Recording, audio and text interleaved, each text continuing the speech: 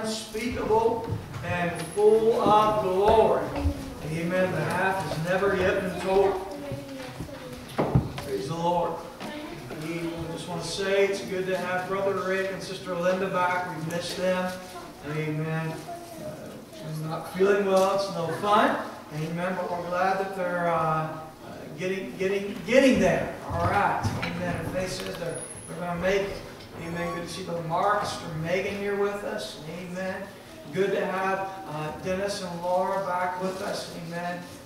Laura had some testing there. And good to have Phoebe back with us. Amen. Glad that you're here this morning. Good to see Bobby and Terry back after a vacation. They're all rested and relaxed and ready to take on the world, right? Amen. Glad for everyone that's here. I know, like I said, over the next few weeks, we're going to be gone. Some other folks will be gone. So we're in that vacation mode. But we miss folks. It's good to get away. Good to get back. But always good, no matter where we go, to know that we're in the presence of God. Amen. Turn with me to the book of Acts, chapter number 2. Acts chapter number 2 this morning. Hallelujah.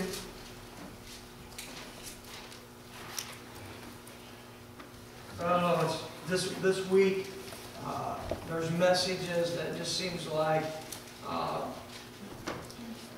that the Lord just all week long kind of gives you these nudges in this direction, and He works in your heart as a pastor. And it just seemed like everywhere I turned this week that the whole focus was on Pentecost. And knowing that it is Pentecost Sunday, I want to focus on that a little bit today in the message. And I want to, by the grace of God, be able to bring about the message in such a way that you'll realize how important Pentecost is in the move of the Spirit of God in our life. Praise God. Just kind of hang on to Acts chapter number 2. I'm going to speak for a little bit, and then we're going to jump in. Well, let me just read a couple verses, then I'm going to jump and read more verses. The Bible says in Acts chapter number 2, when the day of Pentecost was fully come, they were all with one accord in one place. And suddenly there came a sound from heaven as of a rushing mighty wind. And it filled all the house where they were sitting. And there appeared unto them cloven tongues like as of fire. And it sat upon each of them, and they were filled with, amen. The Bible says, and they were filled with the Holy Ghost. Amen. We know that they began to speak in other tongues. Probably across most of America this morning, in a lot of churches, amen, there will be many denominations that will be celebrating Pentecost, even though they're not Pentecostal in denominational title. And as we look at Pentecost, you know, has anyone ever looked at you and said, where do you go to church? And you may say, well, I go to Miracle Revival Church in Lycans. And they may say, Miracle Revival Church, yes, it's an independent Pentecostal church. By the way, Sister Beth's not feeling well, so young people, that's why I didn't dismiss you to Children's Church. She's not here this morning. So enjoy Pentecost with us, all right? Amen. So if anyone wondered why, amen. So looking at Pentecost, amen, Pentecost, amen. I need to tell you that I believe that there's thousands and even millions of individuals that are Pentecostal across America and across the globe. And as we celebrate Pentecost, amen, I need to tell you that what we're most importantly celebrating isn't, some people say, oh, I know, you're those Pentecostals, you like good music and clapping your hands, and you like raising your hands, and are you the folks that speak in other tongues? You know, you get that. What is Pentecost? But I want to tell you what Pentecost is. And yes, I believe that I love clapping my hands. I love that part of worship. I love raising my hands. Let me tell you, we were worship and we were contemporary when worship and contemporary wasn't even cool. Mm-hmm. Yeah, we love worship. But it's more than just clapping your hands. That's not Pentecost itself, although that may be a characteristic. And it's not just raising your hands and worshiping God, although that is characteristic. I do believe that it is speaking in other tongues as the Spirit gives utterance. That is Pentecost. But I need to tell you, I think that when we look at Pentecost, I believe that Pentecost is this. I believe that Pentecost, amen, has principle. I believe that it has power. I believe that it has purpose. I believe that it has precepts. Amen. When you look at being Pentecostal, you look at the birthday of the church. Mm-hmm. Amen. Amen. When did the church come into existence? When they were in the upper room in one accord, the Bible says there they were, all of them. They were in one place and in one mind, and they were seeking the promise that was from God. And there the wind of God began to blow in, cloven tongues like as fire set upon them. They began to speak in tongues as the Spirit gave utterance. And from that upper room, those 120 go and they changed the world by preaching the gospel of Jesus Christ through His death and crucifixion and His resurrection and the Spirit of God. It is the birth of the church. Amen. I know there's more to it. We'll look more at it this morning. But I want you to know that. Amen. More than hand clapping, more than lifting our hands, more than music. Amen. Some people may say, well, Pentecostals, singing, praising, clapping, it's more principle, purpose, perception. I got to introduce Brother David this week to a friend of mine that I got to meet a few years ago, and he was living in New Jersey and with a friend, and he was living a life very high, and in many ways his friend's father had passed away. He was a multi-millionaire. He said he and his friend had anything that they wanted. He said they had drugs. They lived a life of drugs. They lived a life of just unfaithfulness and relationships, and sensuality. And he said one day his friend said to him, "What do you want to buy?" And he said, of all things that he chose to buy, he said, "I want a Bible." And he said he began to read the Bible. And he said he realized that in his denomination that he grew up in, that wasn't the Bible. It wasn't lining up with the Bible. And he said all of a sudden he came to the knowledge of Pentecost. And he realized that Pentecost lined up with the Word of God when nothing else could deliver him from drugs, when nothing else could deliver him from living a loose and a radical lifestyle that was lived by the flesh. He said the Spirit of God changed him, amen, and encompassed him. The power of the resurrection was made known to him by the Spirit of God, and he got filled with the Holy Ghost, and it changed his life. Let me tell you, amen, it doesn't have to do with good music. It doesn't have to do with hand clapping. It doesn't have to do with just raising your hand. It has to do with the Spirit of God making the message of the gospel real to us, and it will change us. Amen. Amen. And when the day of Pentecost was fully come, they were all with one accord. That means they were one people with one desire. The Bible says in one place. And suddenly there came a sound from heaven as of a mighty rushing wind, and it filled the house where they were sitting. There appeared unto them cloven tongues like as of fire, and it set upon each of them.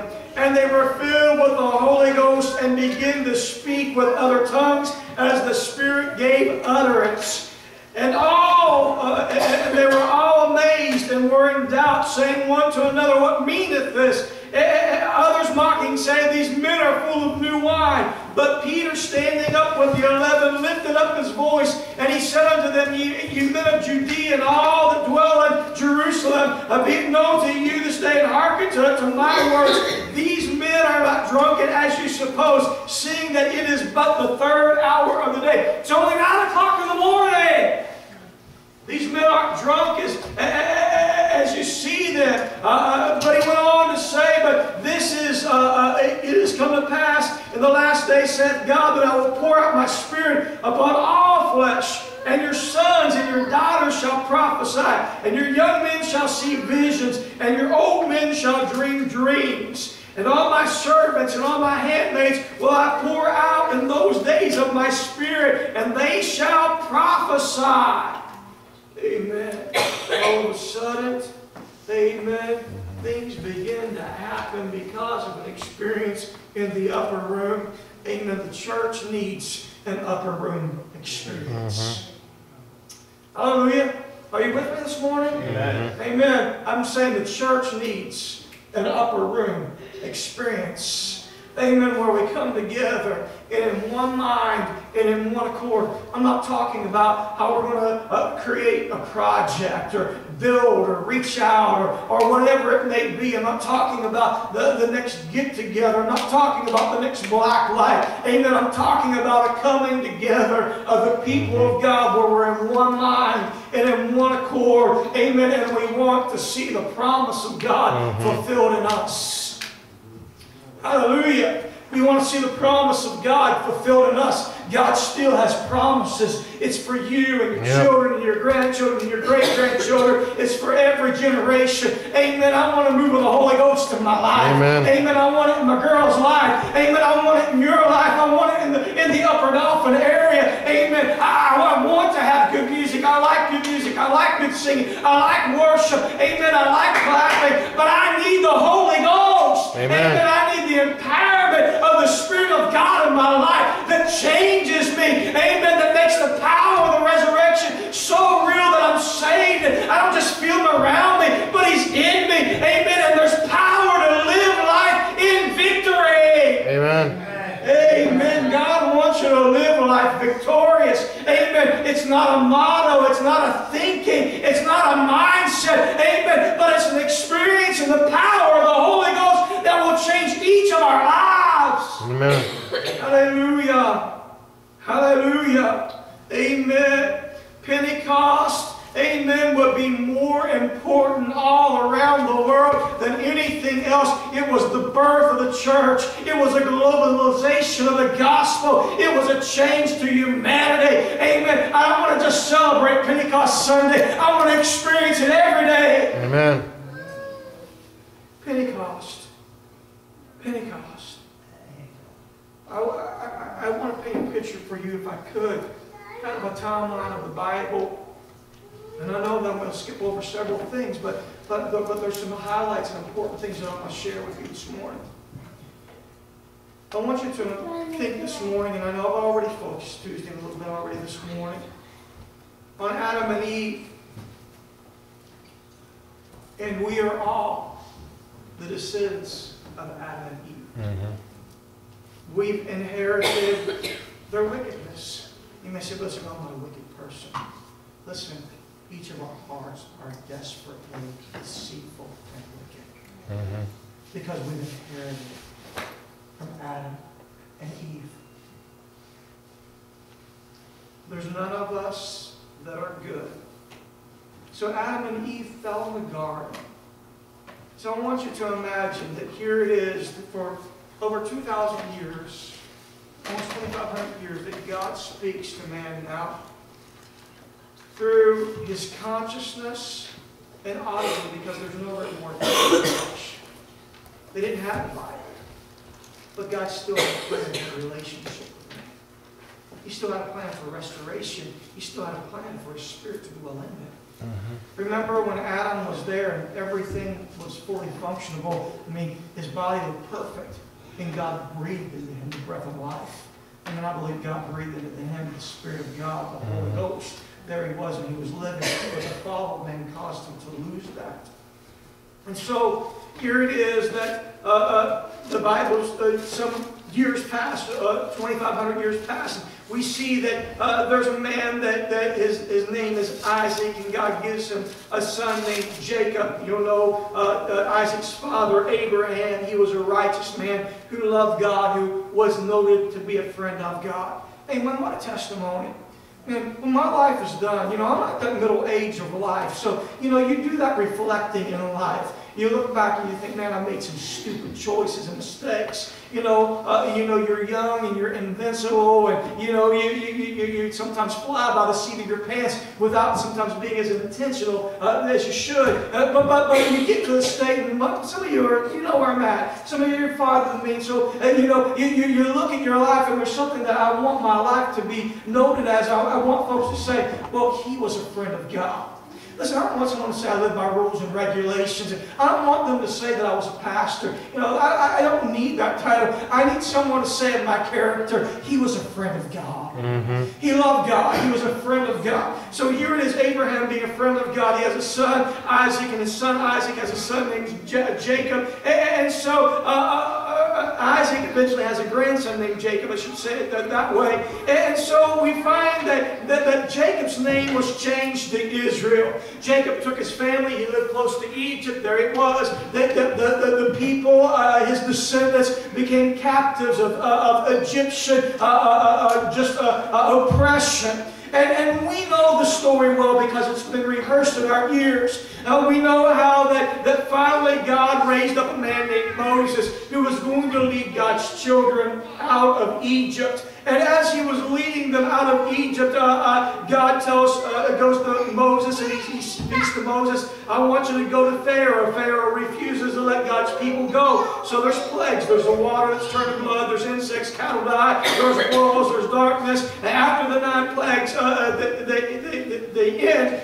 There's something that Moses goes and he talks to the people. He wants them to get a lamb, and it needs to be a perfect lamb. They'll watch the lamb. We know how the story goes as they watch the lamb, and then on the night before that they're to leave Egypt, God's going to provide them miraculous deliverance. They're to take the blood of the lamb and they're to apply it to the doorpost. Then that final plague of the eldest dying would happen. The blood is applied to the doorpost. There's great mourning there in Egypt. And so Pharaoh says, go, just go, go. And so there they are. They're done in their robe and their clothes that they can go. So God's people begin to march. And they go toward the Red Sea in front, Pharaoh's army behind, and hills on either side. But God miraculously opens up the Red Sea, and He provides a way for His people. Let me just tell you once again, you think you're standing in a bad situation. Amen. Would you trust the God of deliverance? Amen. The Red Sea may be before you, Pharaoh's army behind you, and hills on either side, and you may feel like you are trapped. But let me tell you this morning, and I'm speaking to someone, God wants to provide deliverance in a miraculous way for you if you will allow the Spirit of God to go before you and open up the waters. God will take care of you. So here it is that they're on the other side of the Red Sea. Pharaoh's army drowns. However much water it is, I don't know. But it is miraculous that God provides provision for His people. Remember, there's been no written law to live by or to read. But 50 days after Passover, 50 days after Passover, Moses finds himself in a mountain called Mount Sinai. And there God gives him a law. Do you know what 50 is? Pentecost. There's the first Pentecost.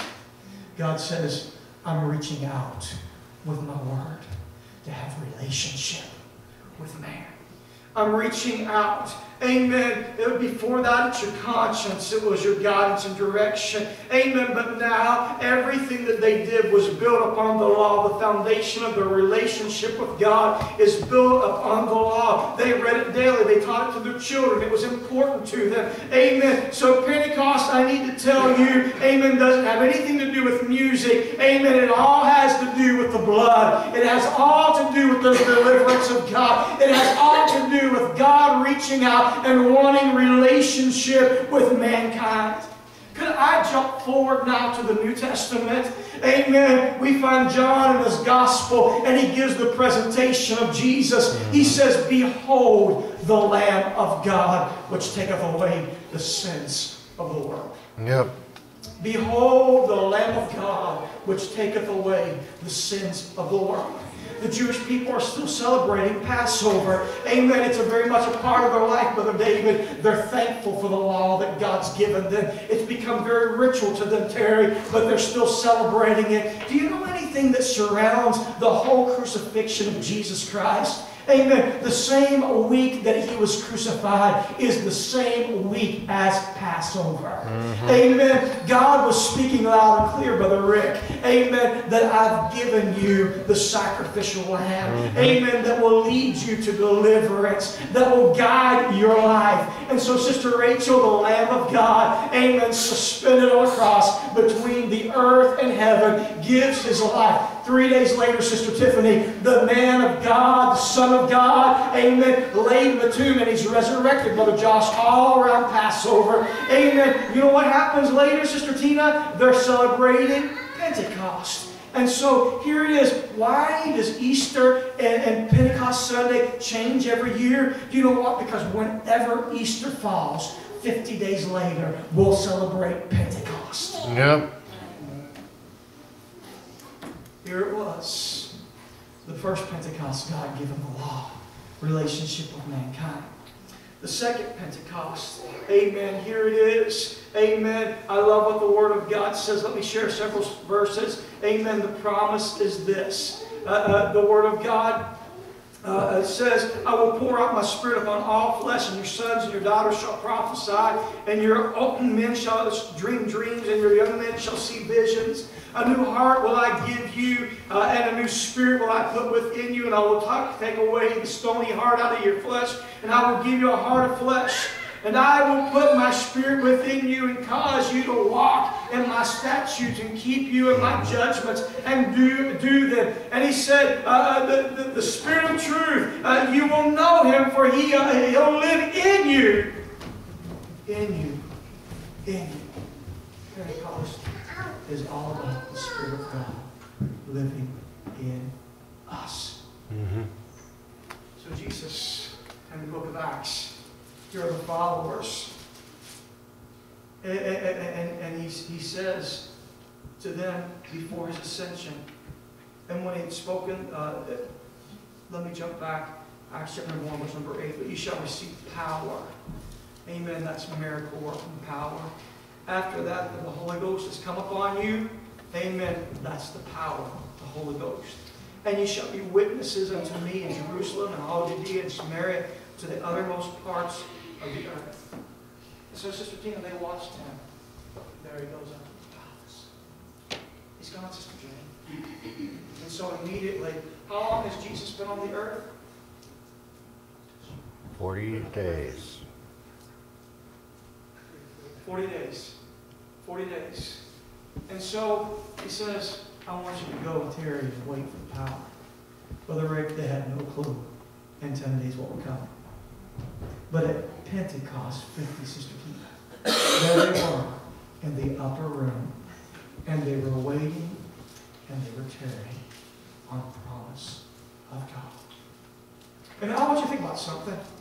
I've been around long enough in my life where I've been in prayer meetings and I've been in services, amen, where folks are seeking God, and there's that rise of worship and prayer. There's a fall.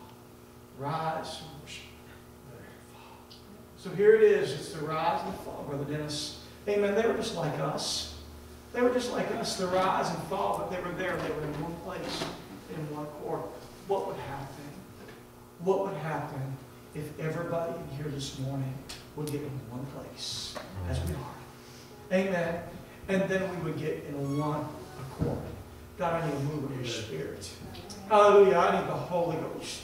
Amen. I believe it will encourage us. It will challenge us. It will empower us. It will give us victory. Amen. I believe that we would evangelize the world in a greater way. We would be more effective. I think our personal devotions would be greater. I believe that our fervency in prayer would be greater. I believe the miracles that we would see would be greater. I believe that it would change the course of our community. It would start in our homes and our families. Amen. And it would just begin to have this ripple effect out everywhere because the Spirit of God was moving. Because that's what happened in Acts chapter number 2.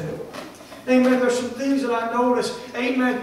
50 days after Passover. Amen. After this crucifixion. Amen. God began to fill men with the Holy Ghost. Amen. It wasn't a law that was written, Brother Eli, upon stone tablets. Amen. But God would begin to write grace and mercy and His love and His law and His work upon the hearts of men. Listen, if we simply read the Word of God and we try to wrap it around our mind and our life and live by it without the Spirit of God, we will utterly fail. Amen. But when we allow the Holy Ghost to be in us and God to take the pages of His holy Word and begin to write it upon our heart, it will change us. It will change the character and our reputation of who we are. We will love the unlovable. Amen. We will live holy, but when no one else is watching, we will do the right thing. There will never be a question why. We'll respond appropriately. God will help us in our life. Amen. And we'll expand the kingdom of God. Amen. Amen.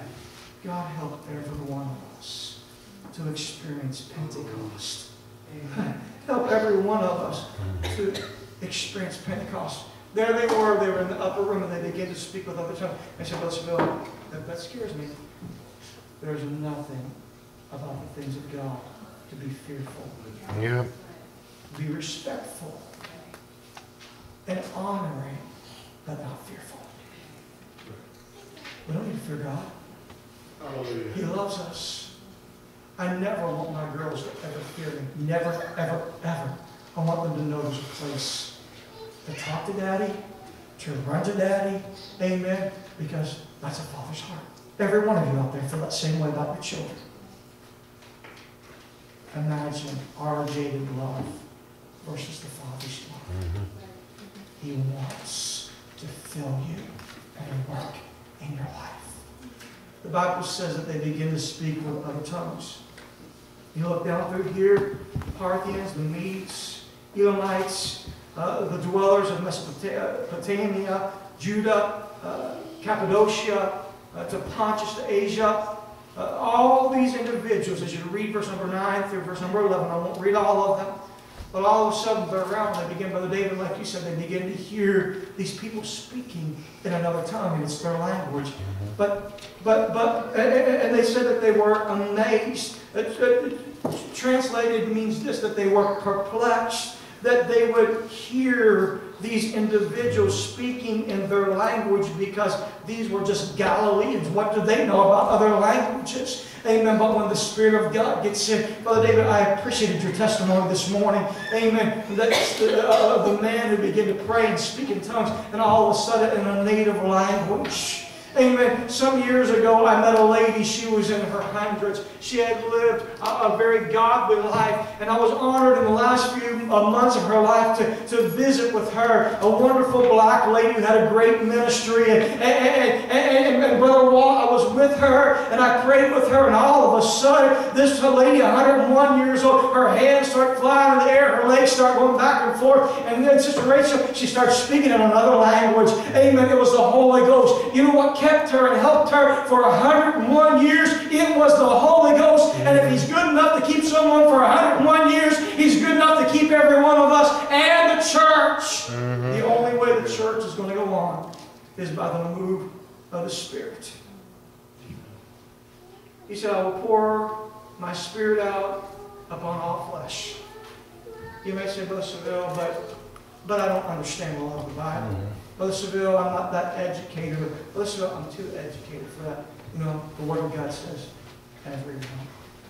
Every geographical location in Africa and the Philippines, Puerto Rico, in America, anywhere, anybody, God's Spirit desires to fill them. He will pour Spirit out upon all flesh. Your sons and your daughters. That means men. That means women. Male, female. God desires to pour His Spirit upon them. And He said, and your young men shall see visions, and your old men shall dream dreams.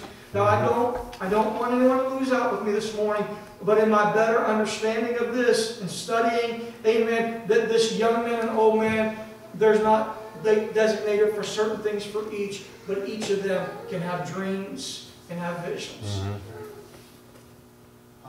Let me share something with you, and I don't know what this has to do with anything, but I'm just going to share it with you. I can't even tell you what night it was this week. I was in church, Brother David. I'd never been to the church before. I was a visitor, and my wife and my girls were sitting there.